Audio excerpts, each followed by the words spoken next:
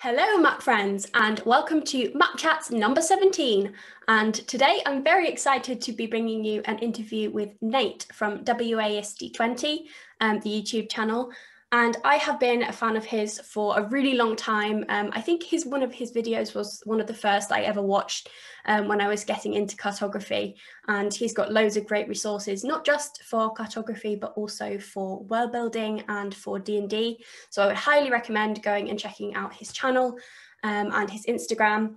And so yeah, without further ado, let's get into the interview.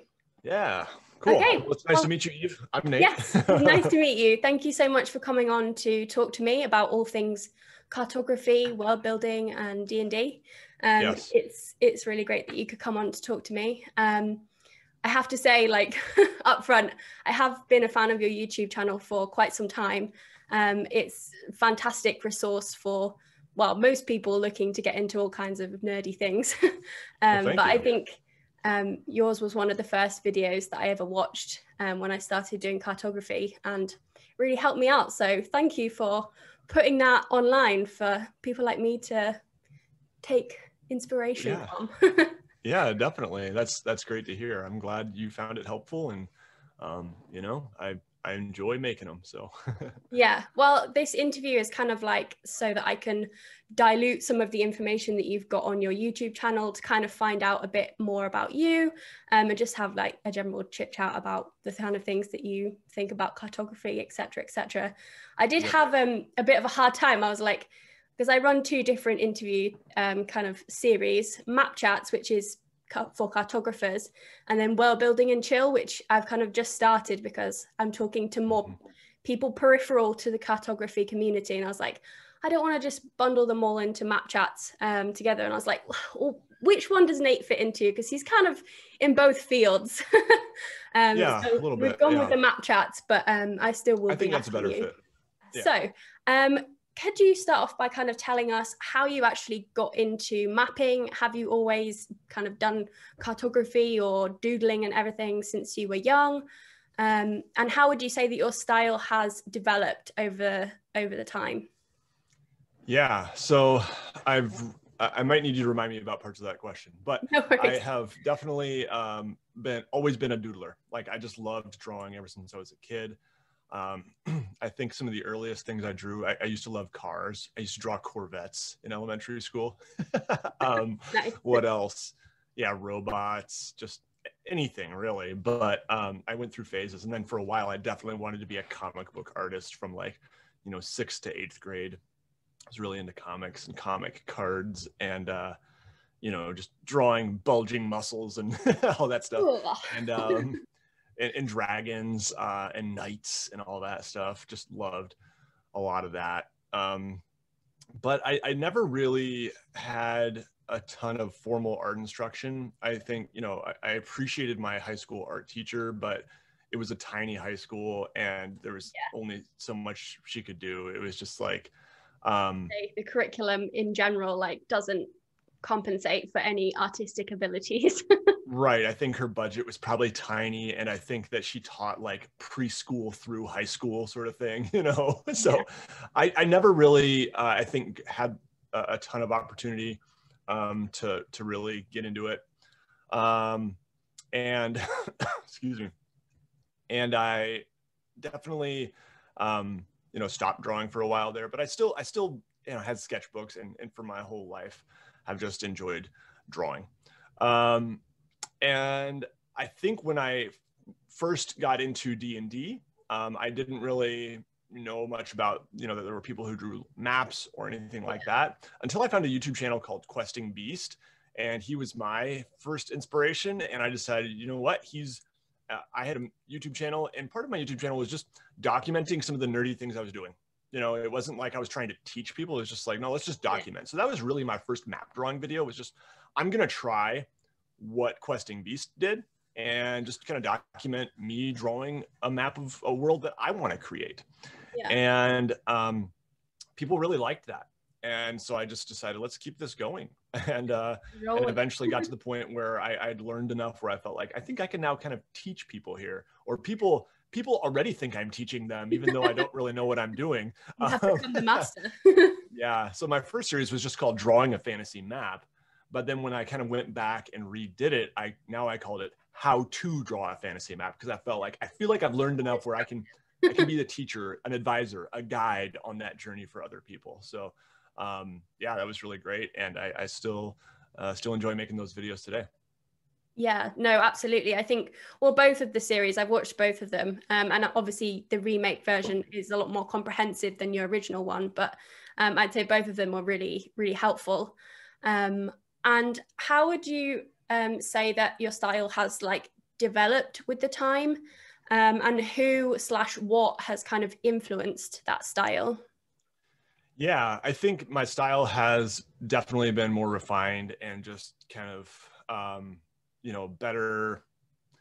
I've just practice makes perfect, and well, not perfect, but anyway, practice helps. Make something prettier. Yeah. And I'm a firm believer in. I have a good friend and neighbor who is an art teacher, and I remember the first time I talked to him about this notion that, like, people think it's some mystical thing that some people are born with this ability to draw. And he kind of, burst that bubble for me and said, no, I can teach anyone to draw. Yeah. And I never really thought about that before. I always thought of myself who had some natural talent, as someone who had some natural talent for it. But I know now that, like, yeah, there's certainly something to that. But no, anyone can learn, and you can get better, and practice just, it gets you on that process, and good instruction and finding good teachers can help in that process, getting feedback from others. And so, yeah, I think I've definitely gotten better and found a style that's mine, but definitely taken inspiration from some folks. I would say big inspiration from, let's see, Max's Maps. Maxime Plas is one of my favorites. I might be saying his name wrong. Who else? I really enjoy 2 Minute Tabletop. I really enjoy Runehammer. Yeah. And so there are, I think, aspects of them, just because I enjoy someone's process. Like, I don't think you could look at 2 Minute Tabletop maps and see like anything like, oh, clearly he takes inspiration from that. But you can't help but take little bits and pieces of even just the line weight and style and the way they shade, or any little thing. Yeah, I think that's just how art works in general, in any field or sphere. Like, you kind of end up taking tidbits from people that you really admire and you like their style. And it kind of, that's how a style grows and develops, like a whole movement even. Yeah. And you can see one map and that can, like, just, oh yeah, I want to try that. And so I think if you do that enough, you eventually find that, like, oh, my mountain's kind of have this style from this person, but the shading on the mountains kind of have this style. And my forests, I've really taken inspiration from this, but then I twisted it in this way. And, it's just kind of becomes this amalgamation of all the things you enjoy. Yeah, absolutely.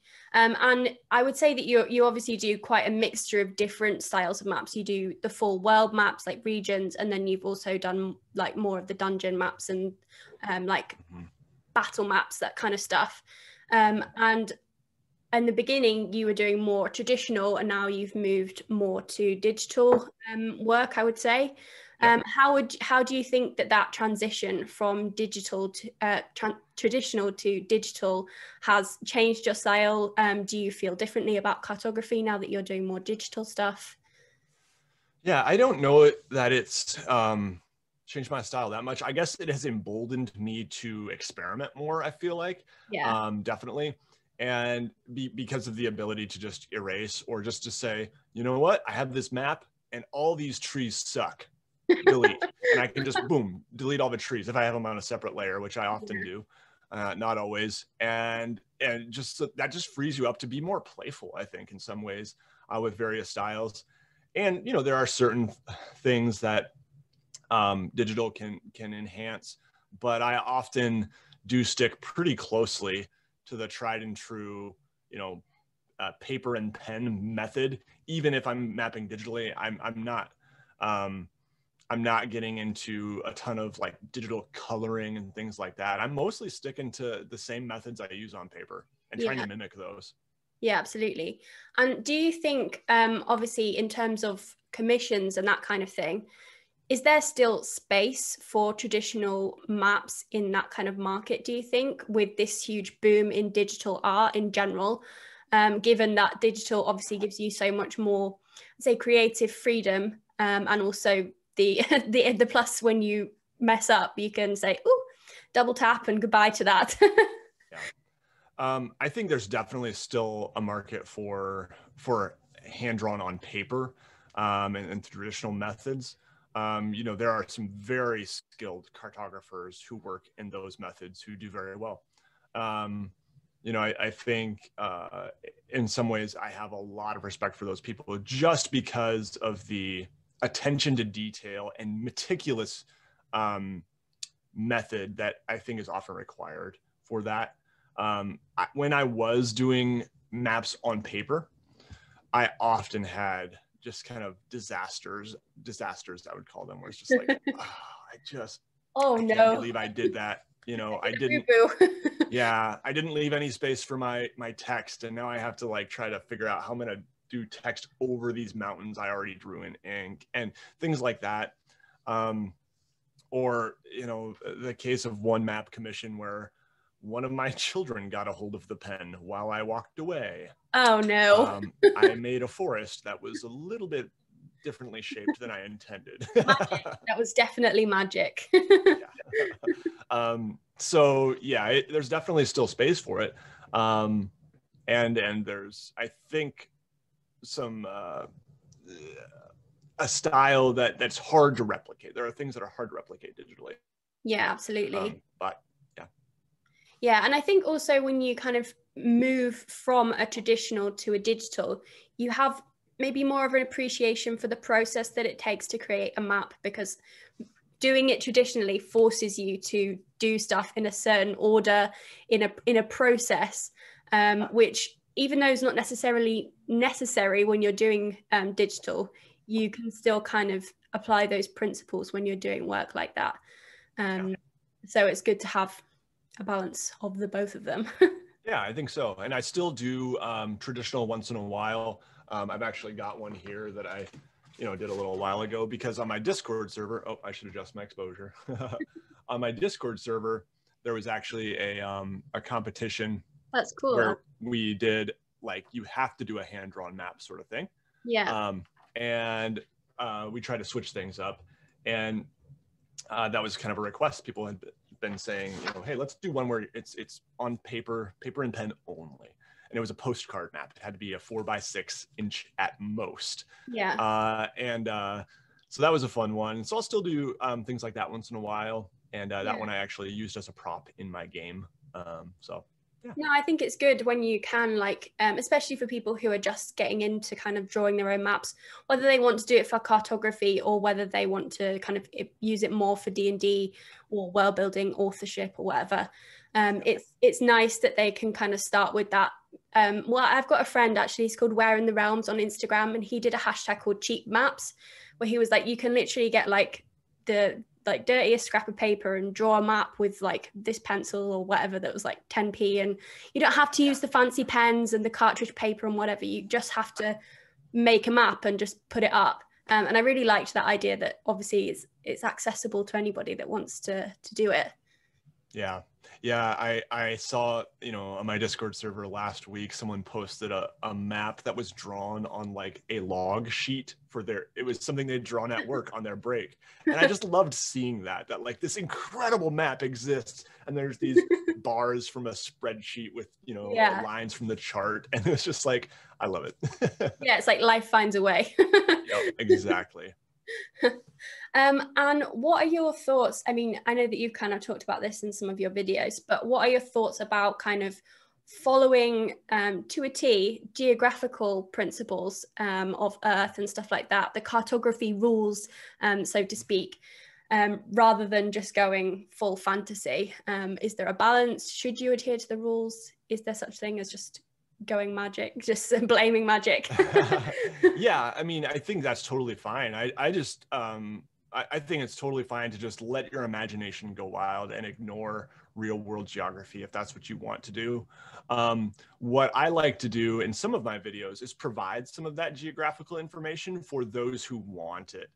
because some people really enjoy that, and they enjoy science is kind of what it comes down to. And I had someone recently comment on a video and say, what would it would be interesting to see a map of a world where the sun was much closer than our sun is to our world, or just things like that, and trying to imagine what would that do. And that's science right there, and that's a part of cartography that some people enjoy, and world building that some people enjoy. But if you don't enjoy it and you don't care, then feel free to ignore.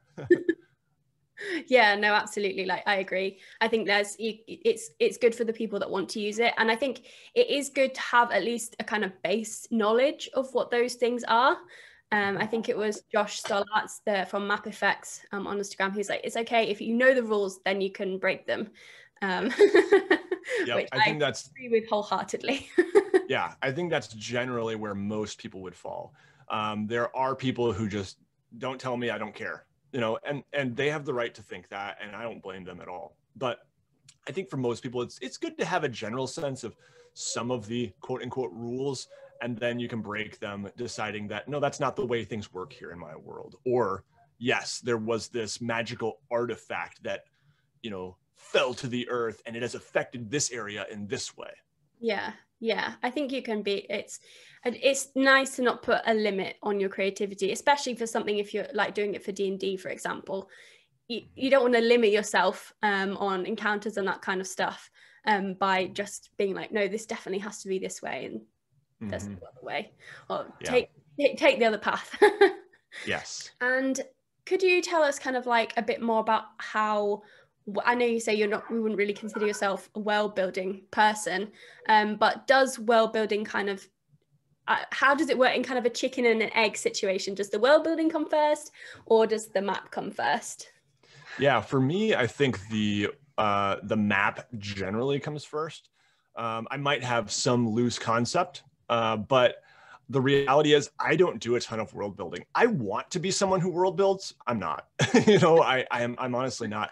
I dabble. I've done some world building. I have notes, a few pages of notes on several different worlds, but I'm not a prolific world builder. It's not a part that I enjoy. And often when I'm doing map streams, I will actually like kind of feel that out to viewers and ask them, hey, what about this place? How did this get this way? You guys tell me, and I make it collaborative, and I enjoy that. But yeah, I definitely am someone who just tends to pick up a pencil and let the map build the world. I again aspire to be a world builder, but I don't feel like I'm that's one of my strengths or passions.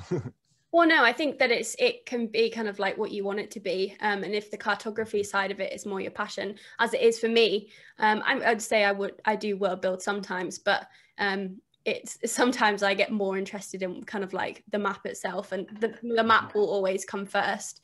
And you say you kind of like have this loose idea. When you have like this seed of an idea, how do you go about, what's your process when creating a map? The places that you look for inspiration, do you use any kind of like digital tools, that kind of stuff, to kind of get inspired? Yeah, I mean, I will often look at Google Maps, to be honest with you, or Google Earth. I'll zoom in on little parts, the coastline of Nova Scotia, or the rivers in Europe, or just little things that I'll kind of look for and get inspired by. I'll often use random generators out there. There's one on Donjon. There's Asgar's map. I can't remember what it's called. Map generator. Anyway, there's tools out there, and I've definitely used those just to get inspired for. I know I want some islands here.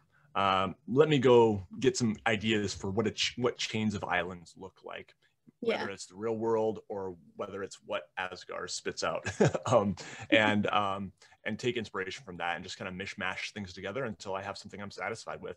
Other times I'll just go straight for my imagination, but that is challenging. I think that some people have criticized my bean method, where I spread beans out on paper. No, right? the bean method is tried and tested. It is. Like the orange peel, that also is good. Yes, I think so too. And so finding inspiration in these places can just be enough of that spark for it to catch fire for you. And there's nothing more intimidating at times than a blank piece of paper. And so getting anything down can often be enough to see it through to completion. Yeah, absolutely. And what kind of supplies do you generally use? Do you have like a designated mapping space? Do you have any recommendations, either traditional or the digital tools that you use? Yeah, so I mean, I have just, drawing pads of paper. I also do use for traditional, I have some, drawing pencils. I think Arteza sent me these, and they're fine, but any pencils will do. And then I do use Pigma Micron pens for the most part for inking. I haven't really tried many other pens. That's something I've been. I think when you try Pigma, you never go back. Yeah, that might be true. I've tried a lot of different pens, and they're just the blackest color. Yeah, I tried. Arteza sent me some, and they were all one size, and they were not as black. And I was just like, nope, those are out. And they were funky shaped. I didn't like the grip. So yeah, I also have these brush pens, which are really nice. Okay, cool. Gray, different shades of gray. The koi ones. Yep. And then for digital, I have a Wacom Cintiq. I'll just kind of show that here. Let me pull up a map too. Might as well pull up Photoshop on a map. But yeah, this is a really nice thing that, after I had done several map commissions, I kind of saved my money and had some Patreon money, and I didn't spend any money for a long time from my Patreon. I think for like the first year, I kept all that money in there so that when it came to it, I could buy this. Let me see if I can actually, sorry, this is going to be weird for a second as I try to zoom in on my map. I can't hold the camera, and I feel dizzy. So anyway, this is a map I'm working on. Exposure down a little more. There we go. It's a little bit, sorry, the camera's doing weird things, but you get the sense. Yeah, we can see it. So yeah, Photoshop, and this one's going to be actually on a DM screen for Dogmite games. I'm working on that. Okay, cool. They're asking me to try that, and I said, sure, that sounds fun. Let's do it. So it's a big, wide 3-panel map. So yeah, I mean, I generally use Photoshop these days. And as I said, sometimes I'll use some of those map generators, and I'll import, inspirational photos or maps into Photoshop to kind of just have them handy and be looking at them there. So that's how I generally work nowadays. I don't usually start on paper anymore. Like that map right there, I started that on paper, drew the whole coastline and outline, and I still do that sometimes. And then I scan it into Photoshop when most of the line work is done for some, the aged parchment look and some other digital effects and things. Yeah, which scanner do you use? So I just have a Brother multifunction copier. That's like, really old, but it's got, I think, 1200, is it DPI? Is that how they measure those? Yeah, I think so. Yeah. So it's like, super high def, but it's small. So I use a program called Image Composite Editor. It's a free Windows program, and it allows you to take various images and stitch them together. So if I have a really big map, it might be 4 parts on my scanner, and it's kind of hurts me to see it like crunched down and like wrinkled and folded on the, as my scanner is like on it, but it's like, all right, it's going to be all digital soon. It'll be okay. And I just plop that in there, and I can, then Image Composite Editor just stitches it together like magic. I hit go, and it's like, it does it. And then I import that into Photoshop. Oh, okay. That's good to know. Like, because that's something that I've kind of like, I'm trying to scan some of my own stuff in. I tend to do bigger pieces, and it is hard to like try and scan it all, given the size of it. So that's good to know. Yeah. And this old copier I have, this old printer, it does scanning and copying and printing. but the printer doesn't work anymore. Like the ink is clogged and it's just like, whatever. So I just keep this big hunk of junk around to use like once every few months, just pull it out to scan a map and then put it back in my storage room. Well, at least it still has a use, like you're giving it life still. Exactly. It's just kind of I wish I had a new one that worked fully, but anyway, oh well. Maybe in the future you can save pennies for a new one sometimes too. Yeah, I have done the like photo method before when I'm just in a quick hurry and I just need something like, yeah, like I think this one that I showed earlier that I drew on paper, I just like snapped a quick photo of it, threw it in Photoshop. It was just a quick prop for a game. And then I added an aged parchment look to it. And like, I think I added a couple other little things that I'd forgotten. So that works too, taking photos. If you have a good camera and good lighting, I think it's more important than that. Yeah, absolutely. Oh, that's good to know. And do you have, do you have a favorite map that you have drawn? And do you have a favorite map that somebody else has drawn? Yeah, I do have a favorite map that I have drawn that's coming to mind right away. It is the map of Iskloft, and I can look it up here. I think this is my favorite. I don't know. It's unique in that it's not got like the aged parchment look. It's more of it's like a grayscale. It's almost black. So let me just show that here. So this is the map of Iskloft, and yeah, I just like it again because it's kind of unique, and it was a very different style. The logo, for the record, is not mine. That is one that Lloyd from Jarl DM, I think he goes by Skald Publishing now, did. So this is it's a 5th edition source book, and he's someone who I've known many years and does great stuff. So that was a really fun one where I feel like it was the first one where I think I tried this coastline style of kind of those like broken wavy lines on the edge, which I really liked the way it turned out. I did do this one on paper first and then scanned it to do the line work. Yeah, and then just fun on it. Yeah, thanks. Yeah, and obviously I just, found some Norse looking font. Same with the runes on the edge. That was a lot of fun. The knots on the corners were a lot of work. I'd never really done something like that before. Yeah, not so pretty. Yeah, different, unique compass rose that kind of looks like the Viking compass. I can't remember what it's called, but anyway, that was a really fun one. So yeah. Yeah, no, I like it a lot. And then the other one that I would say is one of my favorites of one someone else has done. Let me see here if I can find it. Is probably the Forbidden Lands map, the black and white version. I love black and white maps. I don't know what it is about them. This one's a little hard to see because it's got the hexes and everything, but yeah, let's see if this shows up. Yeah. Really cool. I just love the heavy shading and line style. So yeah, the Forbidden Lands map, I can't remember who it's by right now, but it's really great. There's a color version too, but I just love the black and white version.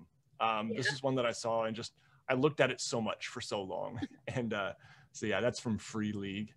So those are a couple of my favorites. Yeah, no, I think they're both really, well, your one and the Forbidden Lands one are both really, really cool. And do you ever kind of like do any illustrations that are like cartography related? Yeah, I mean, I've done some stuff like that, not a ton, but I'll show another example here. I didn't do the like page border on this one, but they wanted, this is from Absolute Tabletop. This is from the book Shadows over Drift Chapel or something like that. I think I'm getting that right. Anyway, it's an adventure kit. And so, yeah, these are little like house and building illustrations for parts of the town. I drew the dice there, and it was just kind of to illustrate this method of generating the adventure by rolling dice.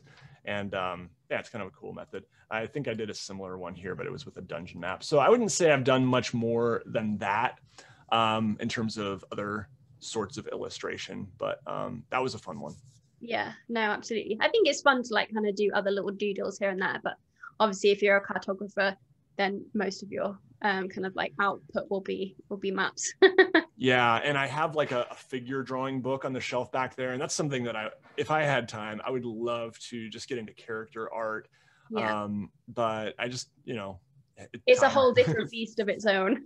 Yeah, it is. But I love drawing. So, you know, I would love to, if I could go back and take art classes, like that would be a dream come true. Just some drawing classes. It would be great. Yeah, no, absolutely. And kind of, can we talk about your YouTube channel just a little bit, and social media in general? How do you, well, firstly, do you find that your relationship with your maps, your art has changed since you're obviously so public with your art? And do you have any tips for people who are just starting out on social media, whether that be the kind of Instagram, Facebook, or YouTube's kind of like a beast of its own? Yeah. Any people who are looking to get started on that kind of thing for cartography or related artwork? Yeah, I mean, I think one of the keys is just to like try posting the places and see what gets the most response, can be really helpful. And that's going to be different for different people depending on what you're posting and the style even, because there's just different audiences on those different platforms. So Instagram, Twitter, Facebook, you know, who knows? I'm not on TikTok, but there's probably cartographers out there doing that. TikTok. Yeah. It's like this dark, mysterious place full of dancing people. Full of dancing people and all the youths. I'm an old geezer. Yeah, but I know that there's dog videos on there that I would like to watch. Okay. Yeah, that's true. To make that jump. I've seen some Jack Black videos from TikTok that have almost convinced me I need to head over there. Intriguing, and certainly. Yeah. So anyway, yeah, try different mediums, different platforms, and see where you have success, where you get likes, where you get comments, where you get engagement. And finding groups, I think, can be really helpful too. So the map making subreddit, Facebook groups, Discord servers. I have my own Discord server.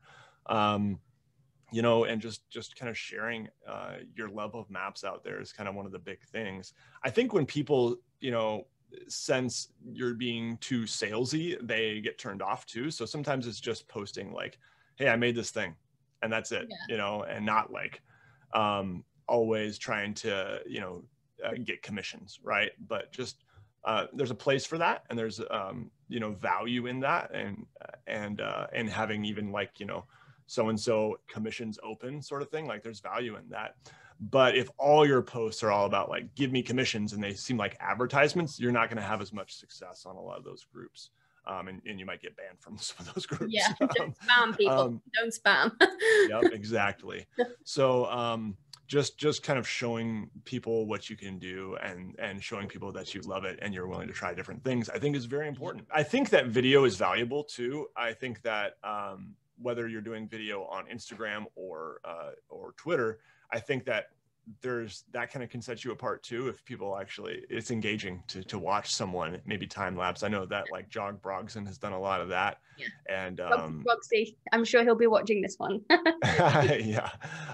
And he's great. And that's been, I think, really valuable for him, is just those time lapse videos are mesmerizing and fun to watch. Yeah, absolutely. I love time-lapse videos. I could just like go into a trance watching them. Mm-hmm. Yep. And in terms of social media, do you ever get like, well, firstly, if you ever have art block, how do you deal with that, considering that you're obviously posting so publicly and having to do so regularly? And also perfectionism and imposter syndrome, which I think a lot of artists feel and deal with, not necessarily always, but definitely on a regular basis. How do you deal with that, given your kind of spot on YouTube? Yeah, I think, you know, I have the advantage of having such a diverse like field of interest, that if I am not feeling the maps, like I don't do map videos. I don't think I've done a map video in like maybe 3 months. And I've been working on this one map forever, and I just haven't really been inspired by anything that's like, I got to show people this new technique that I'm learning. Like, no, if it doesn't happen naturally for me, then I don't do it. And yeah, I guess I'm in a just certain position where I am slowing down on map commissions. Definitely the last couple of years. I've been working on this one for 6 months. It's like ridiculous. And sometimes I'll just work on it like on my Patreon map stream once a week, and that's it. and that's pretty much all I've been doing. Yeah. And it's just, I think I got burned out. I was for a while trying to do one map commission a month, which for some people would be nothing, but for my style, like I'll spend 15, 20 hours on a map quite easily. Yeah. It's a lot. And I have a full-time job. Yeah, exactly. I have a full-time day job, and I have a YouTube channel that I try to keep up. So for me, like the map commissions are definitely something that's like, this is on the side for now. Maybe it'll come back to center stage at some point, but that's just where my passions have led me. Also the map commissions for me are something that it can be a very solitary experience. Yes, I can stream the work, but I often don't. And sometimes I get people who don't want me to, because it's maybe a little more secretive. Company that's commissioning a map that they want to keep under wraps or something like that. So I find it to be a very solitary process, whereas making videos each week is a very interactive process that I enjoy a lot more. Yeah. So when I get blocked, I don't do it. But I will say in general, finding just a new style and just drawing something else, just kind of telling yourself, you know what, I'm going to draw.